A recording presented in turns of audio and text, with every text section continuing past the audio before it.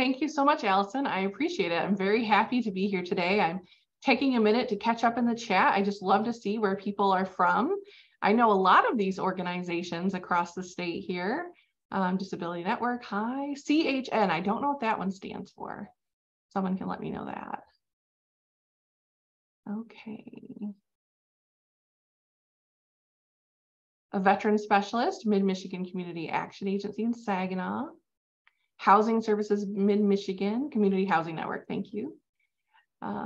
Great, wonderful. Thank you all so much for being here and for introducing yourself. I see we have people from Grand Rapids and Lenawee and Lansing, Detroit, Lapeer. Look at that. It's so nice to have all of you virtually here together. Like I mentioned, if you heard before, we were chatting a little bit. I'm in East Lansing, Michigan. I'm right here at Michigan State University, home of the Spartans. So for all you Spartan fans, hopefully you really enjoyed the basketball game on Saturday. MSU beat Michigan. If you're Michigan fans, I hope you enjoyed all the success of your football team this year. You did really well. So no matter which school we might cheer for here in Michigan, we had some good news lately. I'll tell you a little bit about myself so you can get to know me a little bit and find out more about my background. Oh, and I see someone's here from outside of Michigan. That's amazing. Thank you all so much for popping those in the chat. I'm currently the director of the Michigan State University Work-Life Office here at Michigan State University. Michigan State University has 13,000 employees from 72 industries.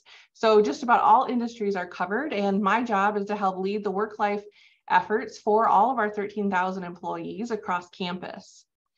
Aside from being director of the Work-Life Office, I am an executive board member for CUFA, which is the College and University Work-Life Family Association. So that's the National Association of Other Work-Life Offices.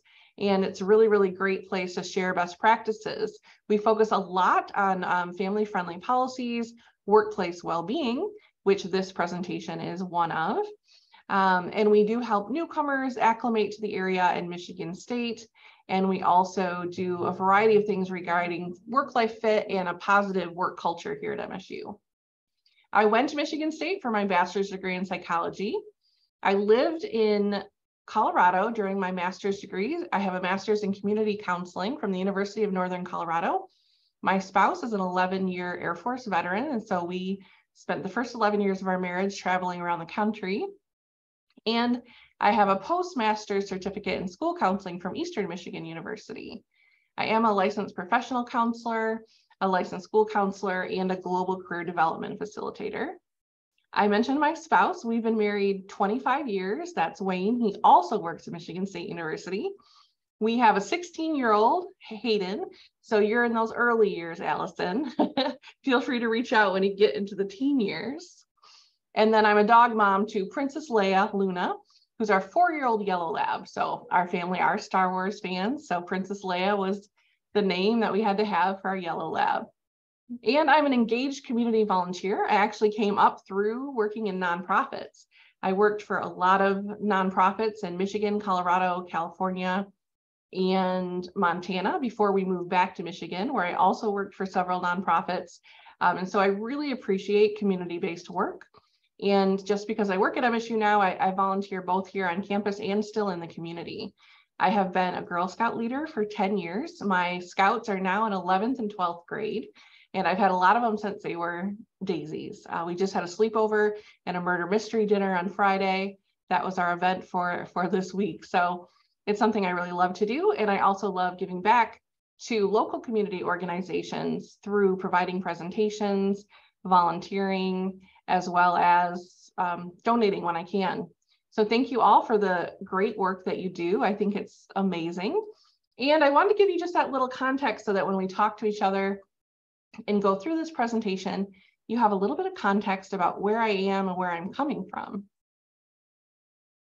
I saw someone put in there that they're really here because they want to find out how to get a handle on their stress, right? Oh, I see someone's daughter has her gold award. We're getting ready to work on those from Scouts. So I love working with Scouts. It's amazing. I think it's really cool working with young people who are not only deciding what they want to be when they grow up, but they're deciding who they're going to be. And I like being a part of that. It's a really good, really great thing. So we all have stress. We're going to talk about that, how we all have stress, whether it's positive stressors or negative stressors, we all have it.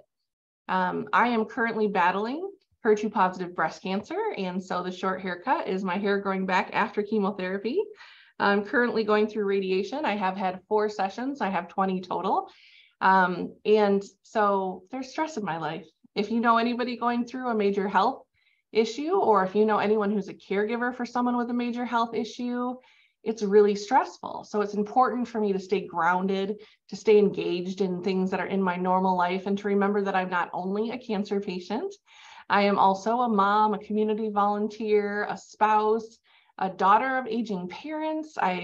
All of those identities really mean a lot to me. A director of the work-life office, I have an amazing and supportive team here. So as we talk about the things going on, I talk about that and I say it out loud because there's a lot of things that we don't say out loud at work, right? We're all carrying around tons and tons of things that we just don't talk about at work, and that's okay. It's important to have boundaries. It's important to have that privacy. But sometimes we have things that it's important for people to know around us what's going on so they can better help support us. And that is one of the ways to define stress. So just today, I went for a walk. I'm like, it's cold, but it's sunny. So I'm going to go for a walk up to Beaumont Tower. I walked like, equivalent of maybe 1 or 2 blocks, not very far, because I forgot socks today for one reason. But just getting outside, I practiced mindful walking, and we'll talk about that. It's important for me to stay grounded throughout the day. And it's good for all of us to, if we're physically able to move in any way, to get up and to move around, get outside. I heard you talking about the 1,000 hours of being outside. It's so important for all of us to get outside when we can. So we're going to talk about these different grounding strategies. We're going to talk about stress. We're going to talk about how to navigate it. So we're going to define what grounding strategies are. We're going to learn about different grounding strategies. And we're going to understand how stress is connected to our health and our productivity. I love this picture. Sometimes our mind is full, like on the left. I have to pick up so-and-so from practice. I didn't get groceries yet. I need to order shipped. I need to order a pizza. I need to, oh my gosh, who am I hearing that noise from? Like our mind is full of all these different things. That's the picture of the thought bubble on the left. On the right, you'll see mindful. This is when we can be clear and we can focus in on the reality and on the here and now. And that's what our goal is. That picture on the right is what we want to get you to. So let's get started. As Allison mentioned, if you have questions, you can put those in the Q&A anytime you have a question. And Allison, feel free if they come to the Q&A to let me know. Also, you can put things in the chat if you would like to. I like people to participate. I like you to be engaged. So please don't hesitate to do that. Let's talk about how we can make the most out of these grounding strategies, right? The first thing to do is practice. So I practice mindful walking every day. Some days it might be just walking around my living room, but I practice it. Some days I'll get those miles in. I recently took a family break between chemo and radiation. We took off to Florida for 2 weeks. And one day at Disney World, I did 6 miles, which is huge for me because I haven't been walking much. So some days I walk a lot. My goal to get healthy again is to start with a mile. Just get a mile in each day that I can. But if I can't do that, maybe I can make it up that block to Beaumont, or maybe I can walk around the living room. I'm saying these things just to remind you that wherever you start, it's okay. And you don't always have to keep increasing it. I could stay at a mile for this whole year, and that would be a really good thing for my blood sugar, my heart, my lungs, my mind, right? Because they're all connected. Practice when you don't feel stressed. So if you're not particularly stressed, practice these strategies. That way, when a moment comes up, it comes more naturally to engage in these practices. Start early. Don't wait till your stress is so high that it's harder to handle. So this is going to be my first full week of radiation, my first full week back in the office, 2 days from home though. And so there's lots of things on my mind. They're not bad things, but sometimes when our mind's full, just getting out and taking a walk, doing visualization, focusing on breathing can help bring us back into this present moment. And that is our goal. And then stick with a strategy for a while before moving on to another. I had the privilege to be a facilitator and a trainer for Homefront Strong. Homefront Strong is an organization that helps military spouses. So as a veteran spouse, I understand being a military spouse comes with its own stresses and pressures. And so we did one a week of grounding strategies. And sometimes the spouses in the group would go, oh my gosh, this is never going to work for me. But I said, try it for 5 days, for 15 minutes, and just see. Sometimes we don't think something will work, but we can be surprised by it. So stick with one grounding strategy a little bit before moving on to another, and then set a goal. We know when we set a goal and track our progress, we're more likely to do it. I don't know how many of you have Fitbits or smartwatches, right? So I know that I have a goal right now as I'm building back stamina to get at least 5,000 steps a day, hope to get back up to like 8,000 steps a day, but I can track it right on my wrist and on my Fitbit app. It can tell me how I did this week, what days I made my goals. And it's never to punish myself if I didn't make my goal, but rather to watch progress. So if you set a goal and track your progress, that's a really good way to keep yourself on track. If you have a buddy that you're practicing with or you share your results with, you'll even be more successful. These are different strategies. Different strategies work for different people. So it's okay if one of them doesn't seem like a good fit. So we're going to try several different strategies just really briefly to give you an overview. And then after this presentation, you'll get to choose one that you're going to start implementing to see if that works for you. Every night about 11 o'clock after the rest of us go to bed, my spouse takes Princess Leia on her walk at night, and our neighborhood is lit, and my spouse puts in a podcast, and that is his grounding time. It's a time to have time by himself without anyone needing anything from him and going on that walk. So even though it's late at night, he feels like it's calm and it's peaceful. For me, I like walking when I can see people and energy. Sometimes I listen to music, sometimes I just pay attention to nature outside, right? So even though we both like walking, we have different things that work for us. So just know that something that might work for you might not work for someone else, and that's okay. But give it a try and stick with it. And then I ask yourself to check in. So I want you all to think of 1 as having absolutely no stress, as carefree as you ever could be. And 5 being having so much stress that you could burn out and you're potentially not working as well as you would be normally, your body and your mind. So you can pop that into the chat privately or publicly if you want to share. 1 is no stress and 5 is the most stress you could imagine. Where would you put yourself on that scale? All right, 3, 3, 4.5, 4, 3, 4, 3, 5, 5, 3, 3, 4, 3.5, 3.5, 4, 3. Okay. I see a lot of numbers coming in. 3.8. I love you people that get so specific like that. Consistently a 3. That's right. Some days are more than others. Some times of the day are more than others. A 2. Glad to see that. A 3, a 4. 3-ish. Yeah. 2.5. All right. 3.5. Okay. All right. It's good to have an idea of where you are. I have no idea what a 1 feels like. Yeah, I think that's pretty honest. I haven't had many people on these presentations that I've been giving stress presentations, not this one particular, but asking these questions for over 2 decades and working with people on stress. And don't think I've ever seen a 1. So I think you're right. We all have stress, whether it's positive or negative. Going on vacation is stressful, even though it's a great thing, right? Everything has stress.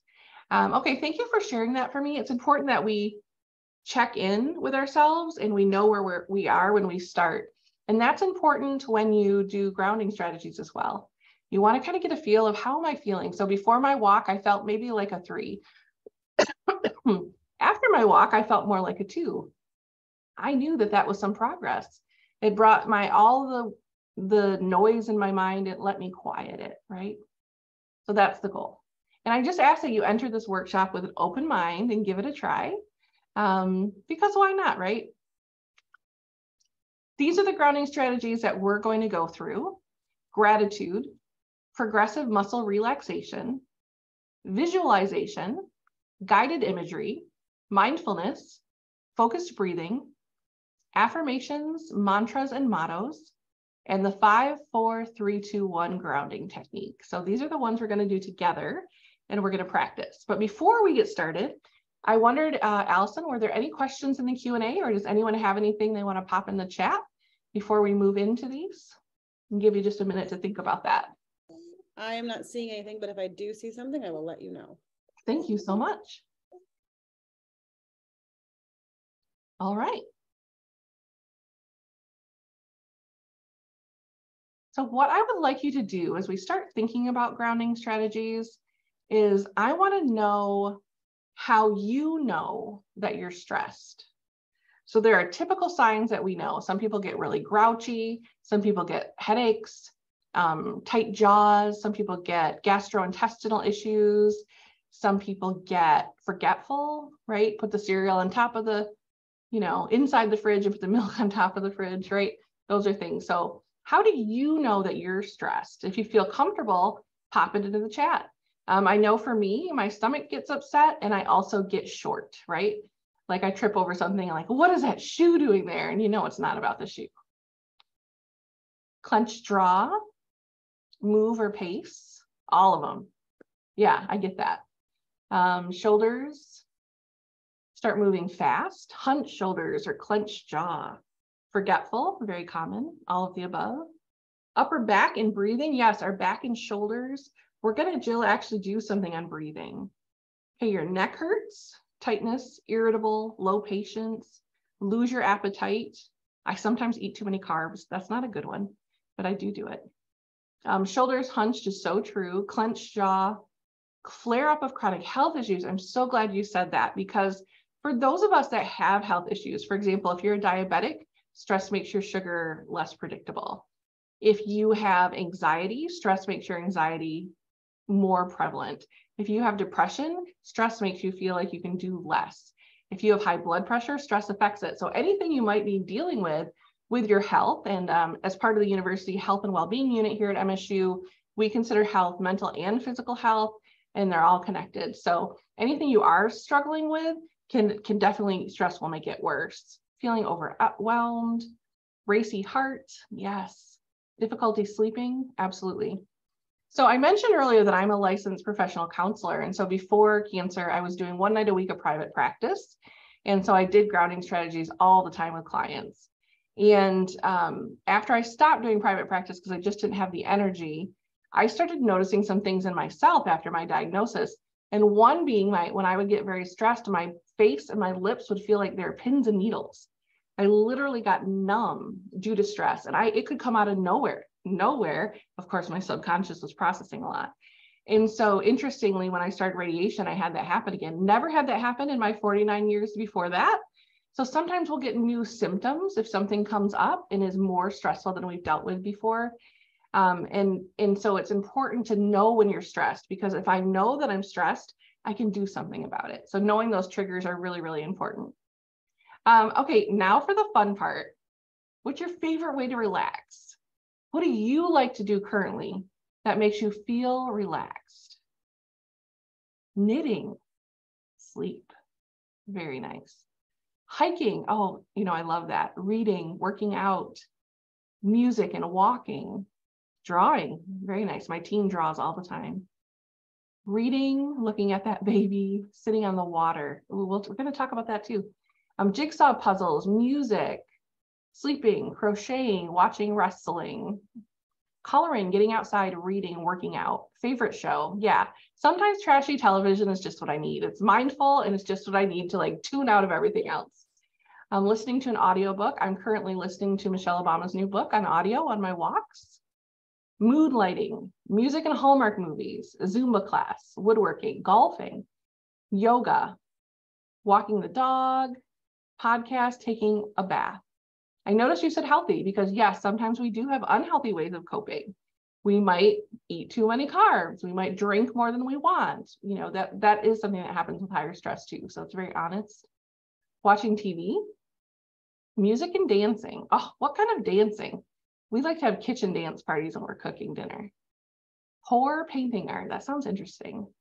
Drinking a gin and tonic, right? So knowing when something is healthy and when something is maybe not healthy, that's really important for all of us to take stock of. Thank you all for sharing that. I love hearing some of those things. And woodworking really sounds fascinating to me. I went to the YMCA of the Rockies for a family vacation, and they had a wood burning art class. And so I took that while I was there, and it was one of the most fun things I've ever done. Never did it before. It didn't turn out great, but I still have it up to remember the experience. So there's things that put us into a space where we can't think about anything else, right? Speaking of that, we all like to multitask when we're on webinars, and I ask that you do what you have to do because I know you have responsibilities, but to stay as present as you can, you'll get more out of the presentation. And with that, I'm turning my phone over right now so I can't even see things that pop up for notifications. All right, thank you all so much for sharing that. And I really like reading all of those things. It sounds like you're engaged in some really interesting and important hobbies and things to do when you're stressed. So let's go into gratitude. People have a mixed feelings about gratitude. When I talk about gratitude, I like to be careful to say I am not talking about toxic positivity. Everything doesn't always have to be positive. It's not real life, right? But what you look for is what you'll see more of. So going through this journey I'm going for, if I wake up in the morning and I just lay in bed and say, what am I grateful for today? What 3 things? Even when I'm feeling really bad, I can be honest and say, gosh, my body really hurts today. That's okay. And then I can change my focus and say, what am I grateful for? I'm grateful that I woke up. I'm grateful for good health insurance. And I'm grateful for Princess Leia, who hops in bed with me every morning when I'm eating my eggs and toast, hoping to get a nibble, right? So when you talk about the things you're grateful for, if you start your day that way, it will start you on a positive mental attitude. Real life happens, so we need to feel all the feelings. But what we try to keep our focus on is what we're going to see the most. So grounding, it'll keep us in the here and now. It reminds me every day in the little things I'm grateful for. Someone held the door open for me when I had my hands full today. I was just so grateful for that kind of kindness. Grounding skills can be very helpful in managing stress, overwhelming feelings, emotions, or anxiety. They're tools to help someone regain their mental focus, right? So when we're stressed, things are kind of everywhere, and sometimes we get either overwhelmed with too many thoughts or we go blank, right? Or somewhere in between. Grounding strategies and gratitude are tools to manage stress and build resiliency. They're short, like taking deep breaths, or they're longer, more formal exercises like meditation. So grounding strategies, no matter which one we're talking about on that list, all are doing the same thing. They're helping to reorient us to the here and now and to be present. And that is the goal. It'll help us manage stress and be resilient. So looking out at this group of lovely people, I know that you've all gone through something in your life that you had to navigate. And so sometimes people say to me, I don't have any stress management techniques. It's sometimes good to think about what you've done before. What helped you when you had a bad breakup? Maybe you got fired from a job. Maybe your car ran out of gas on a busy highway. Maybe you had, unfortunately, a loss in your life. Grief is something that none of us escape from forever. Things happen in our life. So what did you do? What did you do before to help get you through it? I know for me, I turned to supportive people that I really knew had my back. That is one thing that I did. Being able to rely on other people to be there for me, like I try to be there for people. I see other people saying, I took a hot bubble bath. I vented to a friend. I allowed myself to grieve. What a beautiful gift to give yourself. Prayer and supportive friends, being held by my husband, journaling and prayer, supportive family and friends, therapy, hallelujah. We got 4 covered in our family right now. Watch a movie that'll make cry and let me go. Yes. Get rid of all the gifts that were given to me by the former lover. Definitely helped. Venting to friends that understand what you're dealing with. Absolutely. I have 2 breast friends. That's what we call each other. And even our most supportive, loving family members don't know what it's like to go through breast cancer. So we have an ongoing daily chat where we just share a symptom, talk about something, talk about a thought. It's really important to have those people who understand what you're dealing with, whatever that is, Corey. Journaling, playing with dogs. Oh my gosh, yes. My teen allows me to share this, but they were in a pretty deep depression before my diagnosis, and then unfortunately got worse with my diagnosis. And our dog, Princess Leia, I believe saved their life. They didn't want anything to do with us at times, but that dog, when the dog came around, it was happiness, hugs, cuddles, love, unconditional, right? So animals can definitely be a very powerful way that we can heal and ground ourselves. talking things out and breathing, thinking of others in the world who have it worse. It's really interesting. I think it's important for us to keep things in perspective, absolutely. But I don't want to minimize what people go through. Sometimes they have a bad performance review and that might rock them for a couple of days or a week. That's okay. Yes, there'll be always people that have it worse. And it's important to keep that perspective so that we stay in a place of gratitude and that we can see the good things that we have. I can't tell you going through this cancer is the number one thing to bankrupt families. And I can't tell you how grateful I am that I had a savings account, that I have good health insurance, and then I have a supportive family, and then I have a job that was flexible, right? Definitely thinking of all the people, even in my community, who don't have the same resources. So thank you all for sharing that. That's really, really nice to think of how we have handled things before. So you all have tools. You are resilient. You've done this before. So we're going to hopefully add some tools to your tool belt, our toolbox, and we're also going to try some new things to see if it helps you. And we talked about illness related to stress. So I always like to say the did you know that stress is responsible for 80% of illnesses, 70 to 90% of doctor's visits. We talked about that positive stress that can motivate you, and stress is normal. 100% of people in the world have stress. In 20 years, I've never seen anyone put a 1 as their stress level. So it's important that we acknowledge, yes, I have stress. That's normal. Let's jump right into gratitude and talk about that. What is gratitude? Gratitude is more than saying thank you. You heard me say that when I wake up in the morning, before I even get out of bed, I think of 3 things that I'm grateful for. And I've been doing this practice for a long, long time, for years. And it does really help me start my day, even if I'm not feeling well, even if I have a rough day, to put myself into the perspective of the things that I'm grateful for. Just like we all have stress, hopefully we all have things that we can be thankful for as well. So it's purposely focusing your attention on the good moments of the day. So I took a great class. It's free on a thing. If you Google Coursera, the course on happiness, I took it through Yale, and it's a free class on happiness, and it's research-based, all of that. And one of the things I learned is that practicing gratitude can increase your happiness by 25%. So just by being grateful and practicing that gratitude. Now, if I'm grateful for someone else, like my spouse, who's been the best caregiver I could ever ask for, has been to every medical appointment with me, has been there by my side, solid and sturdy, I can be grateful for him. But if I tell him, then that increases the gratitude. It increases the gratitude, doesn't only help me, but also helps him get the gratitude. So write a thank you note or an email, send a card to someone thanking them for something. Make sure at a staff meeting that you appreciate a colleague or a supervisor for something that they did. You can do that anytime, and it will just help change the mood, and others will start looking for more gratitude as well.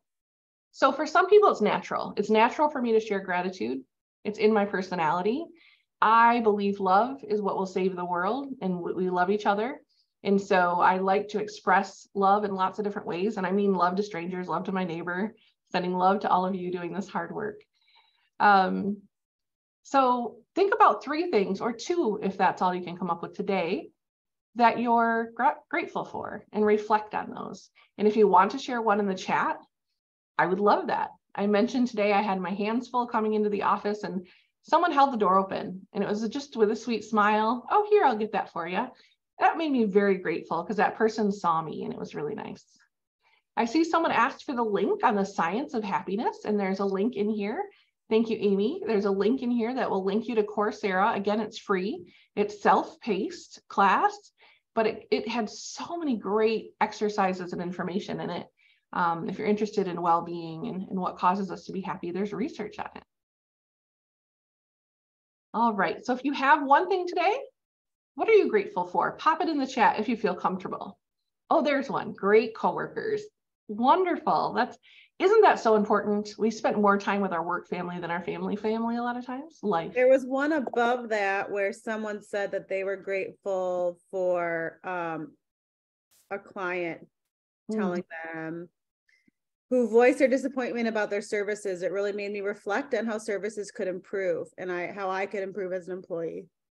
Oh, yes. Grateful for that feedback that lets us be better and gives us insight. That's beautiful. Thank you, Allison. I see several here. Life. Yes. Hallelujah. I can get behind that. Great coworkers. I have the best team ever here. I'm not kidding. I'd put this team up against any team. We really support each other. The sun. Sunshine. Yes, yes, yes. Life. Sunshine. That all the bills are paid this month. Gosh, isn't that a big one? Family and friends. Great coworkers. Yeah. Learn supportive tools. Excellent. I love that. Your boyfriend got a job. That's amazing. That is something to be very grateful for. Having the opportunity to take this course in your workday. Yes. Life, family, health, work environment. Beautiful. I love all of those. Family and pets. Yes. I think, like I said, Leia is team MVP, our dog, Princess Leia, in the last 3 years, since we all were locked down together for about 2 years during COVID. And then we had to stay locked down again to make sure I didn't get any of the germies going around. So about 3 years, that dog has seen us every day and she's MVP. Yeah. I remembered to bring lunch and I had time to eat it. That's fantastic. Those are the kind of things I'm talking about. Like, what can we look at in our day that we're grateful for? So sometimes people do this in the morning in bed or at the dinner table. We will do rose and thorn, like what was the best part of your day? What is something you wish went better? And then some people keep a gratitude journal. You might know that Oprah made it really famous. She's attributed her success to gratitude. So in an article by Forbes, she talked about, she started getting all these opportunities and success once she started to become grateful. And since then, she started the movement of gratitude journals across the country decades ago. So I always think it's interesting to think about who out there in the public eye also uses these tools. And you'll see some examples throughout this presentation. All right, does anyone have questions on gratitude before oh, you have a gratitude box to open on New Year's Eve. I love that. So you keep it all year. That's amazing. And gratitude journal. Any questions on gratitude? So we know when we say things to ourselves, we remember it this much. When we say it out loud to someone else, we remember it this much. When we write it down, we remember it this much and can reflect on it. When we share it with others, we remember it this much, right? So gratitude can be exponentially improved and increased the more you're able to share with others. All right, progressive muscle relaxation. This is one I do a lot with clients. A lot of times we don't know where we hold our tension when we're stressed until we do a progressive muscle relaxation. So this is what we do. We're going to, and a lot of these, I'm sure many of you have been exposed to and done before. So I love that someone loves this one. Yeah, I like it too. So what we're going to do is we're going to sit comfortable in our chair.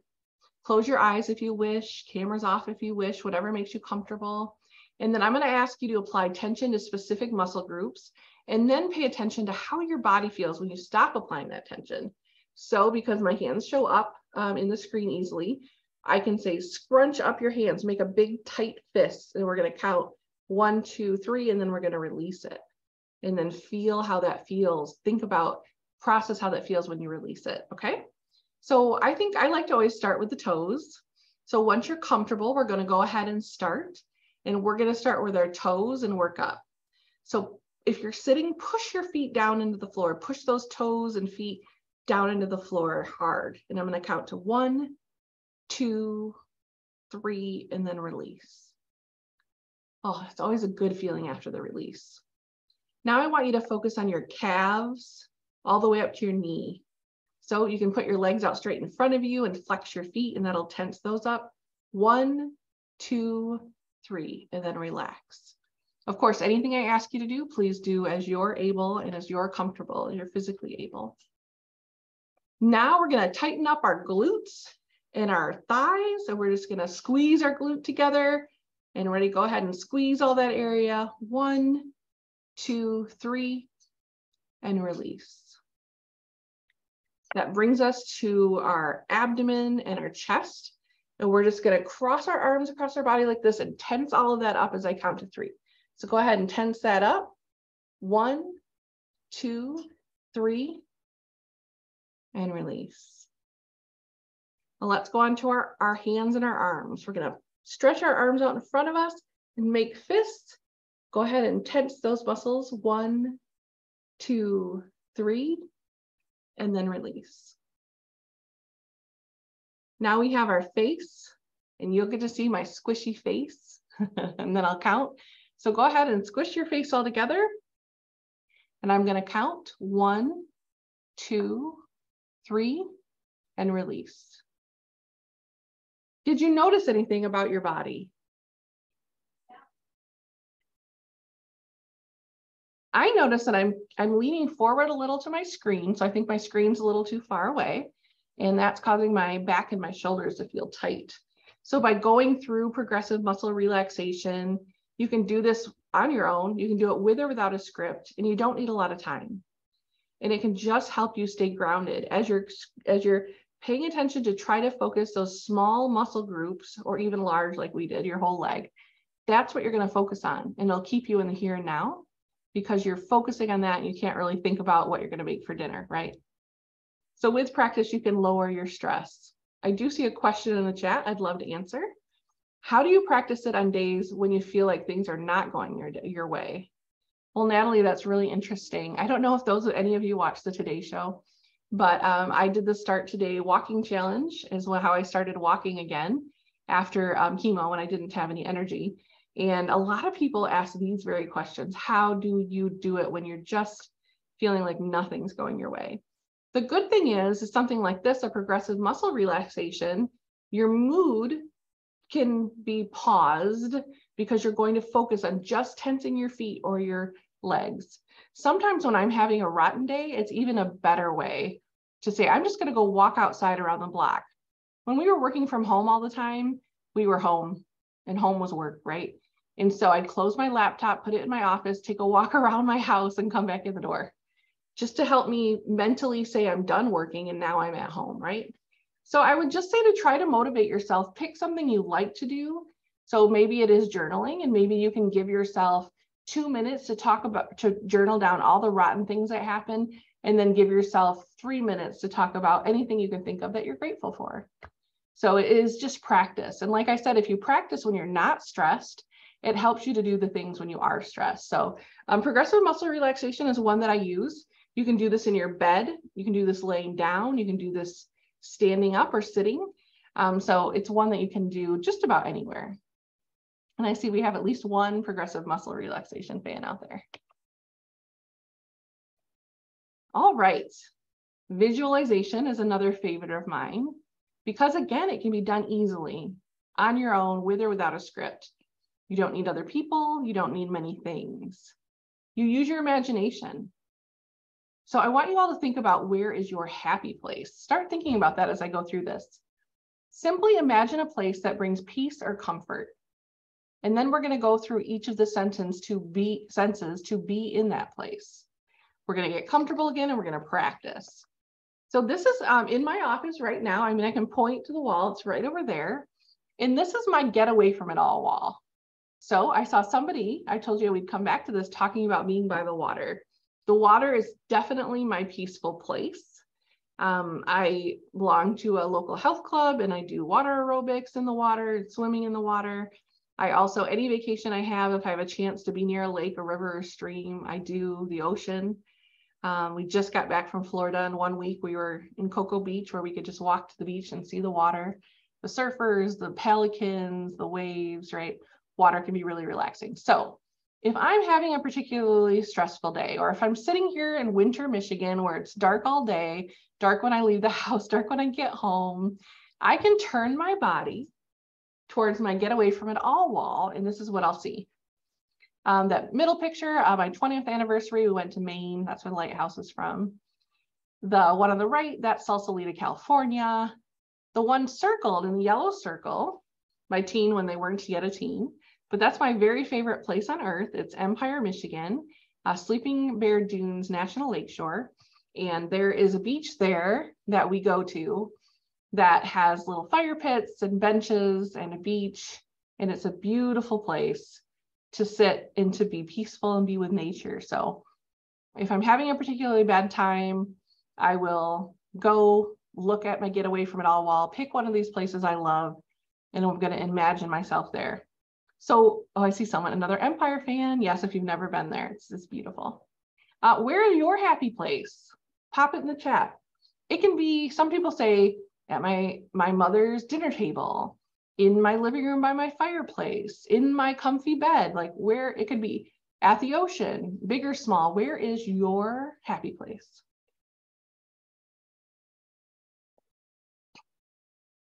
The beach, my car, Mackinac, love that. My bed, Frankenmuth. Winter chicken dinner, Frankenmuth. Home library, family cabin, Lake Michigan. Yes, we're so lucky with the water around us here. The beach, up north. In my hammock at the park. Ah, nice. I'll tell you, students around here have it right. I'll walk to some of the beautiful places on MSU's campus and they'll have their hammocks up studying. A little cottage on Silver Lake. Anywhere with sun. Looking at the lake, waterfront. My mom's house where I grew up. My mom had me over for dinner last night and made my childhood favorite, chicken in the wok, for dinner. And that's absolutely peaceful to be back in those smells. With my 2-year-old granddaughter. Yes, children bring us joy.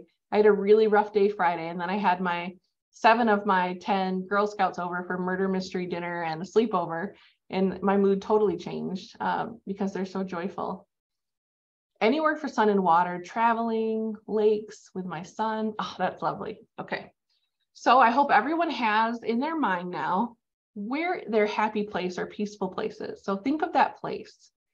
Think of your peaceful place. I'm going to picture Empire, Michigan. We have a house rented up there for a week in July already. I'll think to that place. So go ahead and close your eyes and sit comfortably. What do you see in your happy place?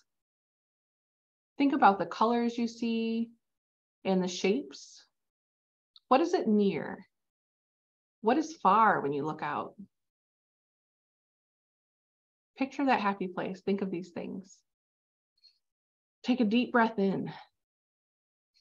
What do you smell in your peaceful place?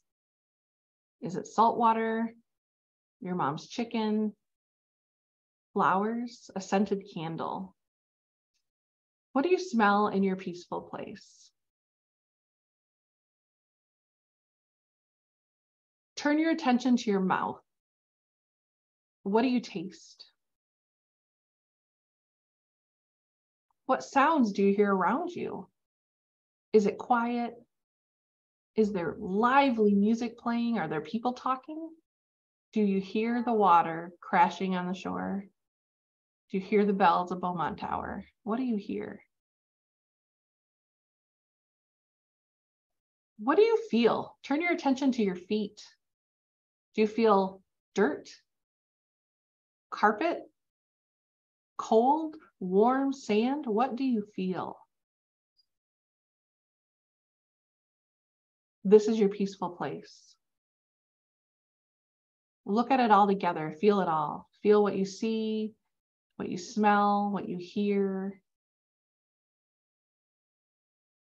what you feel. This is your peaceful place. And then bring yourself back into the room slowly. Slowly step away from your peaceful place.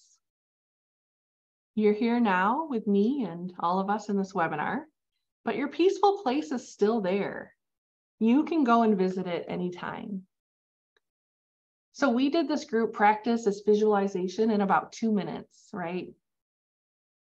The Science of Happiness through Yale, through Coursera, a free course, no fee. One of the things they talked about is the data that when I am up north in Empire, there's so many things that make it so great. Water, I have my family, I have free time. It's all the things I love. And I will decrease my stress when I'm there, and I will feel so much more stress-free.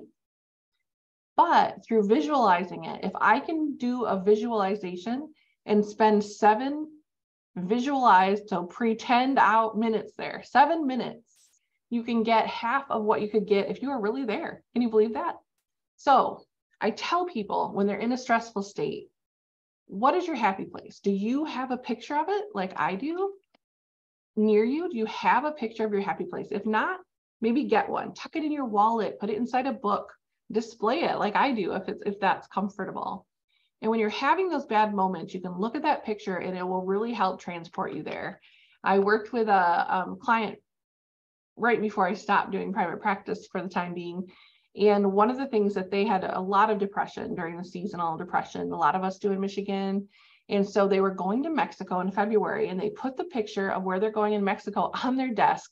And they said every day, at least 3 times a day, they would look at it and picture what it was going to be like in Mexico. And they said it greatly helped their mood and their depression. So there's a lot of data here that shows that this really works. So take those pictures, upload it as a screensaver. I love that idea. Exactly. Put it as your phone lock screen. So every time you go to get on your phone to play Wordle in the morning, there it will be that peaceful place or something that represents it. So I could take a picture of my mom's fireplace, right? And that to me will trigger those memories. So practice visualization. It's really lovely. And like I said, I have a whole wall in my office dedicated to it. And I do a lot of one-on-one counseling using it. And I've seen people have really great results. So if that's not one you've practiced before, give it a try. A lot of times we need to change our environment, but we can't.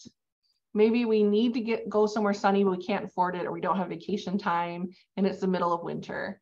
How can we change our environment without changing our environment? We can look at pictures. We can put on tropical music. We could light a candle that smells like whatever flower blooms in your place, right? We can help to change our environment when we can't quite get where we need to go. And it will help increase our mood and help us to feel grounded because we're engaging every single one of our senses. And that's what we're focusing on instead of, am I going to be too tired to make it to 5 o'clock today at work? Am I, whatever it is that's on your mind. Any questions come up for these first few? Not questions, but a lot of, yes, uploaded it as my screensaver, and then more where their spots are. That's excellent. That's great. And I think, what you all are doing today by attending to your stress is really self-care. You deserve it. The work that you do is not easy work, and you are worth being well.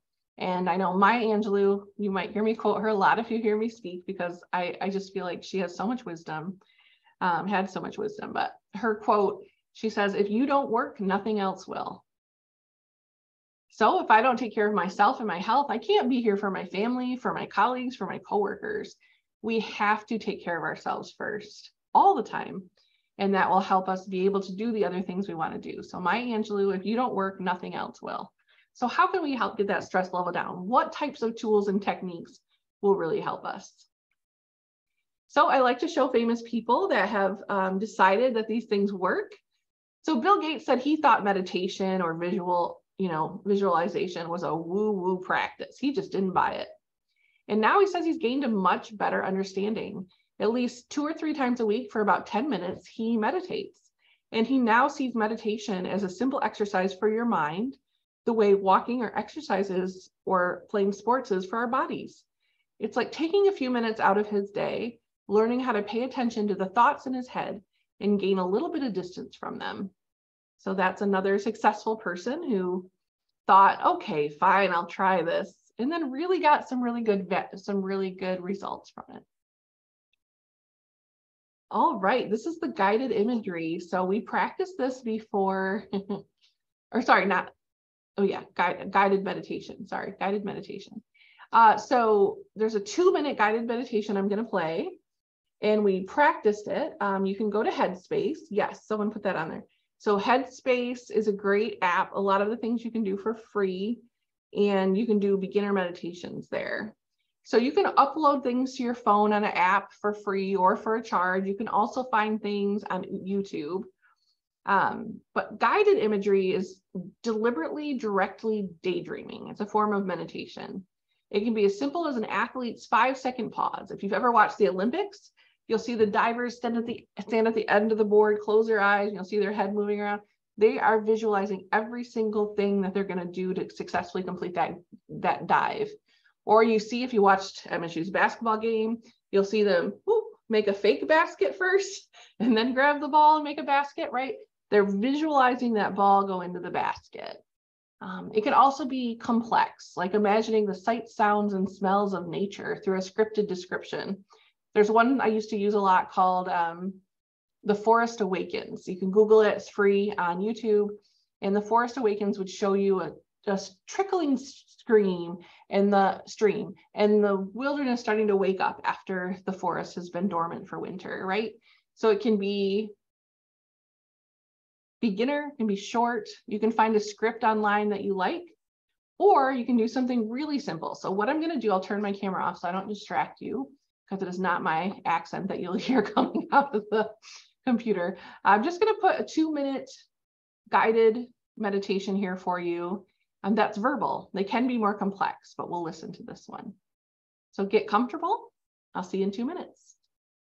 Allow yourself to be still for a moment and start breathing deeply in through the nose and out through the mouth. Don't worry about how loud your breathing is or if anyone can hear it.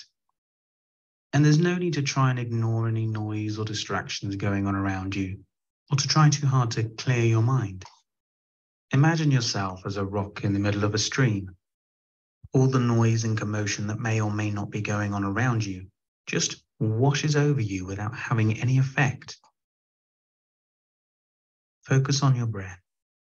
Think about how anything that has negatively affected your day up until this point, and with each out-breath, you are simply going to imagine any unnecessary stress these events are causing you to feel just ease away.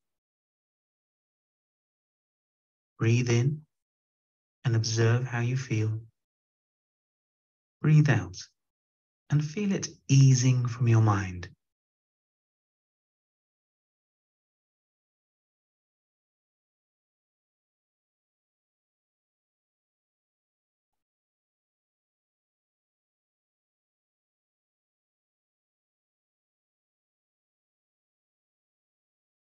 Now, still breathing deeply, take a moment to visualize how you want the rest of the day to go. Imagine achieving any goals and successes at the end of the day and how that will make you feel. Create a mental picture of what that looks like and take a moment to play that out in your mind.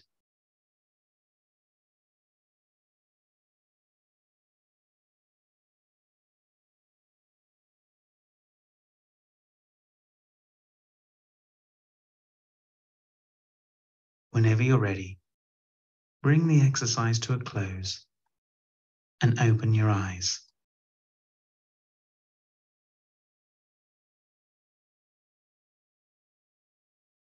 All right.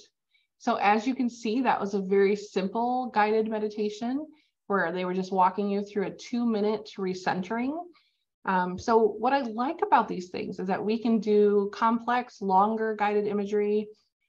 There was a time I took a class and we used to lay on the floor and they'd play these really ornate stories, a walk through the woods or something like that. And then you can do very quick ones like this.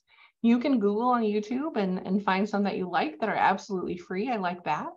Or you can use apps like Headspace. And someone here suggests the mobile app Headspace for beginner meditation that can help you. I used to have a clinical supervisor who had on their phone, it would come up and say, breathe.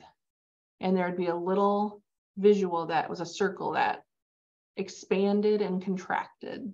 And it would just remind her to really pay attention to her breathing. So what do you think? What do you think so far? Which one is your favorite so far? We've had guided imagery. We have had visualization. We have had progressive muscle relaxation and gratitude. Gratitude, PMR, visualization, and guided imagery. Which one's your favorite so far? Progressive muscle relaxation is our first vote. Gratitude and PMR. Okay. Gratitude, visualization, PMR, visualization, the muscle relaxation. Yeah. Good. And because there are a lot of options, you'll be able to figure out what one you think you want to start practicing, and which one will work best for you. So we're coming up on our 1 hour point, and we have a little bit more to get through, but I like to move every hour. It's really important. So for those of you who can, join me and put your arms up over your head. So they say standing 2 minutes is the equivalent of ensuring that you're negating the negative aspects of sitting all day, right? So we can also put our hands up over our head, changes our blood flow. If you are able, you can stand up and, you know, just move your feet side to side, swing your arms a little bit. Even doing that kind of a slow movement will help wake your body up and get your organs moving again.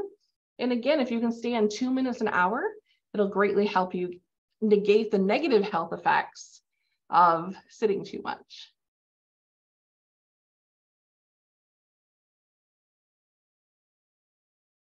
Thank you for sharing in the chat. I'm catching up here.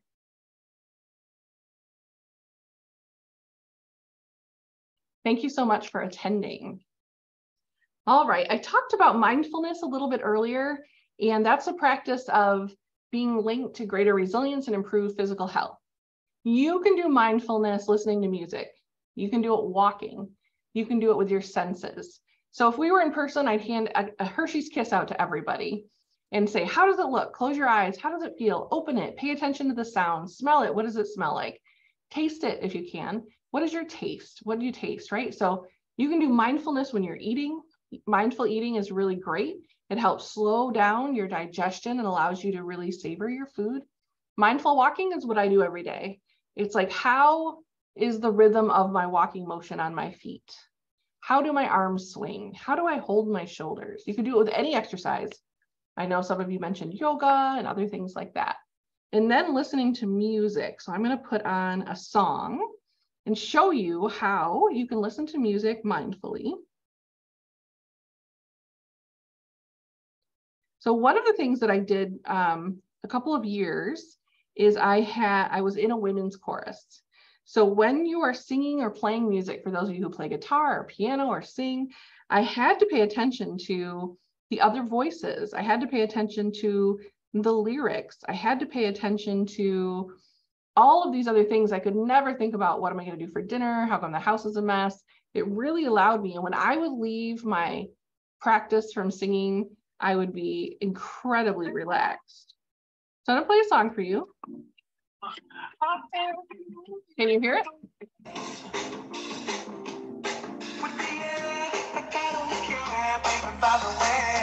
All right. What instruments do you hear?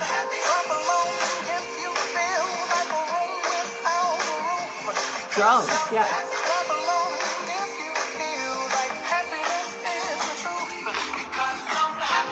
Right, he tells us to clap along, so do it.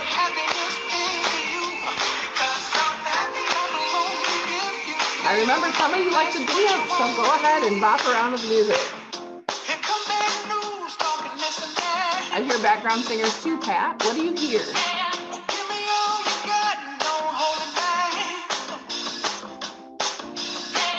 Percussion, yes. Piano, I hear it. How about the lyrics? What is the song about?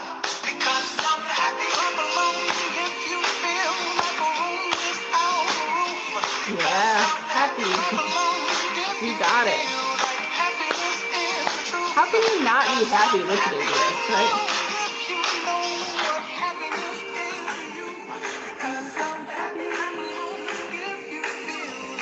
All right. I know we could do that all day. Wouldn't that be fun? We know that music changes our mood. Music can help us feel. One of you mentioned, really throwing yourself into music earlier, or someone said watching a sad movie so I can cry and get it all out. My grandfather was a really, really important person to me, and he was a survivor of being a prisoner of war during World War II. And he meant so much to me. And when he passed away, luckily he had a long life till 92. And so I was very pleased that he got to live that long life, especially after being a prisoner of war at 18 years old, right? So he said to me, the best thing you can do in the world is to spread vitamin L, right? Spread vitamin L, which is love. So you heard me talking about love, definitely inspired by my grandfather. I thought, if a man who was captured by quote unquote the enemy and also saved by quote unquote the enemy can be grateful and focus on spreading love. I certainly can do that. So, but when he died, I was in shock. So grief sometimes hits us in a myriad of ways. And it was weeks later, and I was at a music performance here at Michigan State. We have the Wharton Center for Performing Arts. It was an a cappella group, and they sang a song that touched me so deeply, I cried for the entire second half. Luckily, I was crying quietly, and my spouse put their arm around me. But that music tapped into what I couldn't tap into on my own. So music can help me ground. It can help us stay happy. Every time I play Pharrell's Happy, I can't help but to like clap and bop my head around, right? So we can use music to be mindful. What are they saying? What do you hear? What is the beat? Challenge yourself. Try to clap on the offbeat. It's hard. It will allow your senses to kick in and take over, and it will allow you to be in that moment with the music. So for those of you that play guitar, play piano, or sing, it's a really good way. It's a really good way to be mindful. So you can be mindful doing anything. You can wash a dish and pay attention to what the plate feels like in your hand. What do the bubbles smell like? What is the texture of the plate? What noise does it make when it's set in the sink, right? You can turn those senses into anything you're doing. So mindful chores, mindful grooming, mindful conversations, being fully present and fully aware is a way to be mindful. It's very powerful. I love to do it when I'm walking. I can get double duty in if I am listening to music in my headphones and walking, right? So mindfulness. I hear here learning the difference between the instruments. Yeah, has really helped use music for grounding. Yeah, what are you picking up? You really have to focus in. Thank you for sharing that.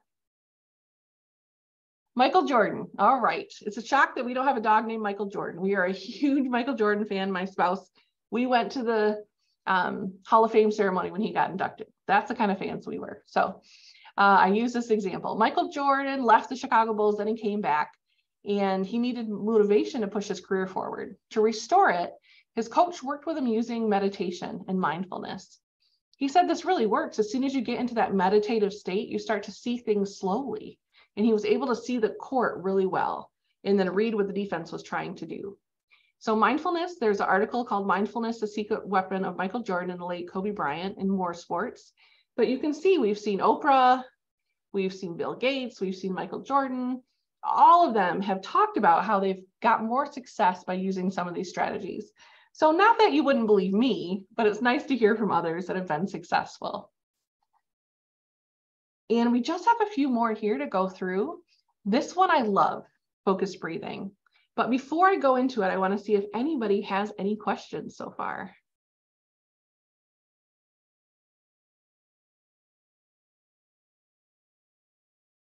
All right, I think I'm going to play that whole happy song after we're done. I want to hear the rest of it now.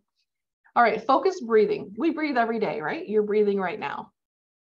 So if you find a comfortable spot and relax your body, we're going to ask you to breathe deeply into your belly, expanding your diaphragm, and we're going to count. So we're just going to do 1, 2, 3. I like what they call box breathing. So you breathe in, 1, 2, 3, you hold it, 1, 2, 3. You breathe out for the count of 1, 2, 3, and then you hold it, 1, 2, 3. So let's do that. So let's take a big breath in, hold it, let it out, and then hold it, exhaled. It's hard to do and count at the same time, so I'm going to not do it with you this time.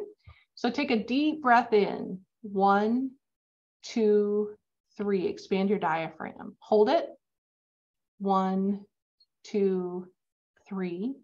Let that breath out slowly, 1, 2, 3. When the breath is out, go ahead and hold that, 1, 2, 3.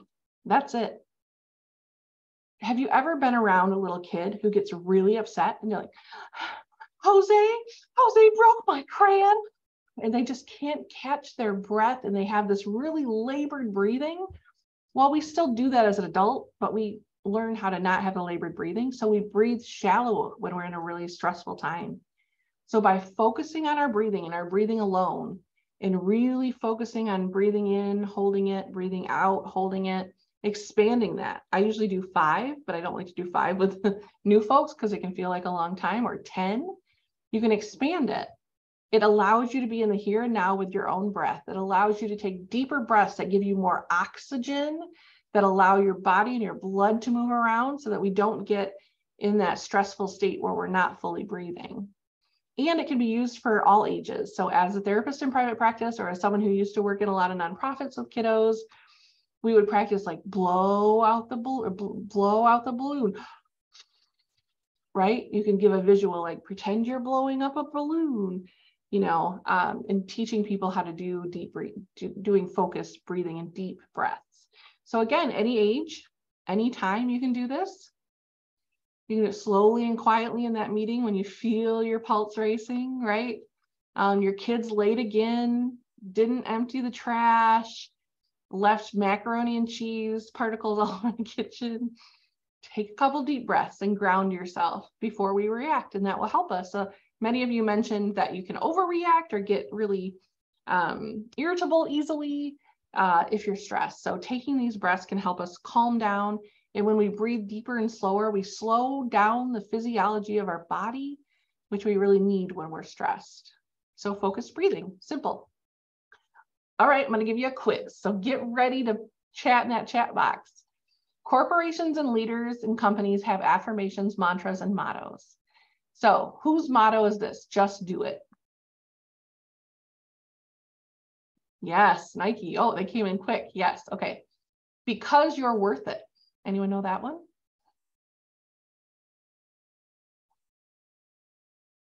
L'Oreal. Yes, you got it. Okay. Impossible is nothing.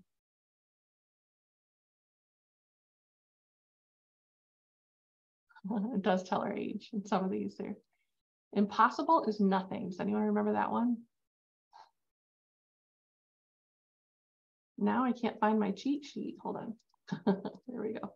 Impossible is nothing. Oh, is Adidas. All right. Yep, Adidas, you got it. Think. Do you know whose motto was think? That's IBM. Yeah, IBM, good job. Okay, how about quality is job one? Ford, yep, absolutely. We got another one about think. Think different. Think different.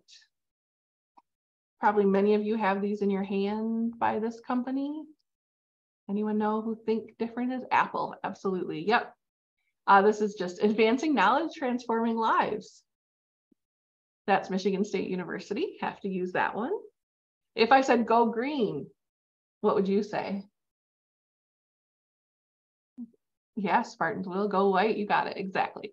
So go blue, I knew that was coming. I knew that was coming.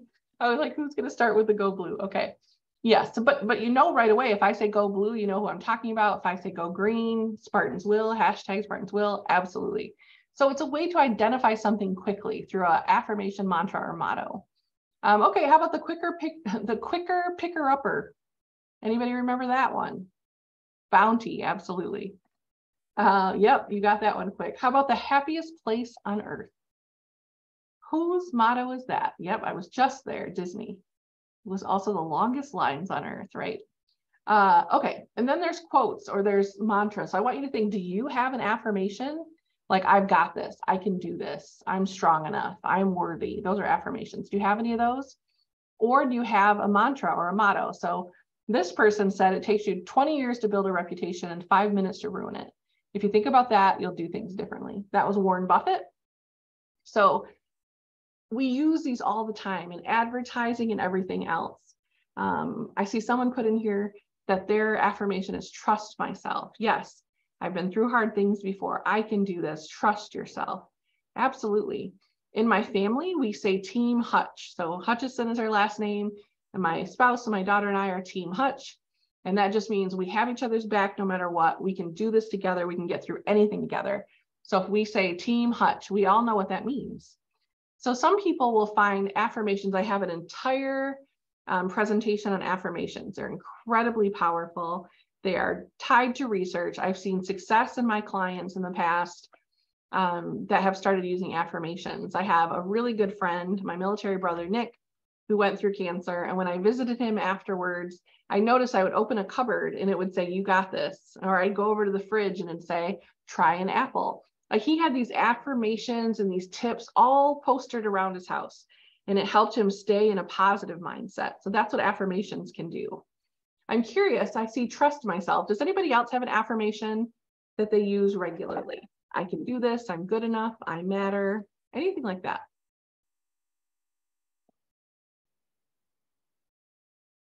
So affirmations might be a good place for you to start. We can do hard things. Yes, Glennon Doyle. Yes, absolutely. We can do hard things. I can do hard things. No one expects you to be perfect. Why do you? Yes. My challenges are actually opportunities. I love that. Everything is temporary. That's right. For stress. Great. So those things can help us. So building in mantras, building in affirmations can be really helpful. They're just positive statements you can use when you feel upset or trapped in that negative thought cycle. Like I said, I have a whole presentation on affirmations, and I've done a lot of reading on the research and use this really often. We talked about with gratitude, what we look for is what we see. And that can be the same with us. The words we say to ourselves matter. So if we're saying, oh God, you suck. Oh, you blew it again. Whose voice is that coming from? Where did we get that from? We need to change those into affirmations. You did your best. You're going to go out there and you're going to do your best. So positive statements, beliefs, ideals, and values. The story we tell ourselves matters. Replace worry thoughts with affirmations. You can start to change the way you feel. We know through cognitive behavioral therapy and other types of therapy that what we think informs how we react, right? And so if we're thinking, I'm a loser, I'm a loser, I'm a loser, now I'm going to feel depressed, and then I'm going to act sad. I'm going to act crunchy. If I say, I gave it my best shot, I gave it my best shot, then I'm going to feel like I tried, like I really put effort in. And then how am I going to behave to other people? Hopeful. So by replacing, I know that was a 1-hour presentation put into 30 seconds, but our thoughts are very important. So feed your brain positive thoughts. Different mantras might work for different situations. I saw someone said, everything is temporary. They say in stressful situations, not my monkeys, not my circus. Yeah, I can't control what everyone else is doing. I'm not controlling this, right? I love Be the Change You Wish to See in the World by Gandhi. If we go into the world and we are the person that we want the world to be, we will help make it different, right? I can do this. I've got this. Dream, hope, believe, whatever works for you. But practicing them throughout the day and being consistent and trying it for a while, you'll start to feel that your negative self-talk came from somewhere. Your mother, your teachers, our society, anything. There's a lot of things that give us all these negative emotions and stress. So when I was giving birth, I said, I can do this. And the doula nurses and midwife were saying, you are doing this. That's amazing. Thank you for sharing that. Yeah, absolutely. Like, I can do this. You are doing this. Yeah, I'm here at work today, right? I'm doing this. So they're very powerful. And it's also the story you tell yourself matters. We're told so many things by society. We're told so many things by the media. And we really need to feed ourselves these good pieces of nutrition for our brain and for our self-worth. And so by saying every day, I'm going to be as healthy as I can today. Like, that's important. I'm going to drink water today. I'm going to fill my body with some positive fuel, right? Those are all things we can say to help us feel in control, more powerful, and to really see our self-worth. So that is affirmations. Now here we are. This is our last one, 5, 4, 3, 2, 1 grounding technique. And I think it's our last one. Yes, it is our last one. And I always try to get you out of here a few minutes early to give you time before your next thing. But this is a really quick one. So I want you to notice all of your senses, right? So take a deep breath. And with your microphones off, what are 5 things you can see? My ring light, my mirror. I want you to say them out loud. Ready, go. My computer, my cup, my desk, my ring light, my mirror. Feel, pay attention to your body and think of 4 things you can feel in your body and say them out loud now. The arms of my chair, this comfortable seat, my shoulders are tight, and I feel my feet on the floor, right? Now I want you to listen for 3 sounds. It can be traffic, breathing, phones, babies, voices, dogs. So go ahead and listen and then say out loud 3 things you hear.